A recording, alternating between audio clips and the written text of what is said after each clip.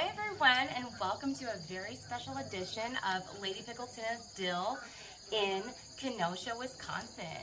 I was at the Cheese Castle today and I picked up this Bubies pickle dipping sauce, and I'm super excited to review it for you right now. So, let's see here. Okay, so it's definitely like a ranch consistency or something like that. So here we go. Oh, this is actually freaking delicious. Like, oh my goodness.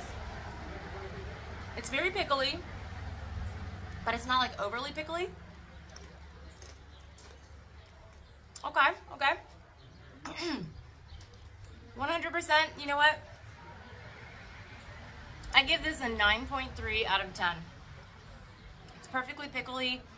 It's like a perfect, cool, like refreshing dip that you can use on vegetables or pretzels like what I was just doing there, chips, or just drink it, you know? Maybe don't do that, that's a bad idea. But yes, 100%. If you ever find this anywhere, totally get it. Thanks for tuning in. Bye.